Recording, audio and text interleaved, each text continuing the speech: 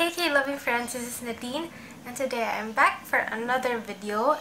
One of the most frequently asked questions, how to claim your tickets after buying them online on smtickets.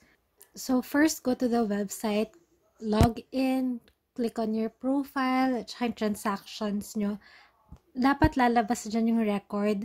Dito wala na yung ating record ko for the Park Bogum ticket kasi na-claim ko na. Lalabas dapat dyan yung transaction ID.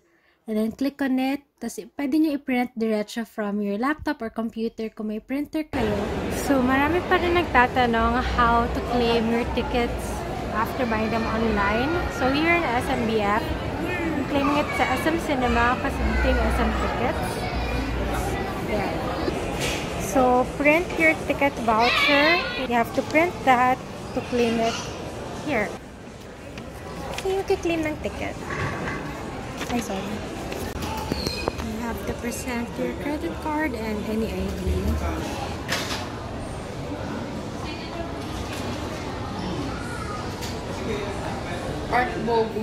Thank you. So, that's it. Ganun lang kadali mag-claim. Let's go.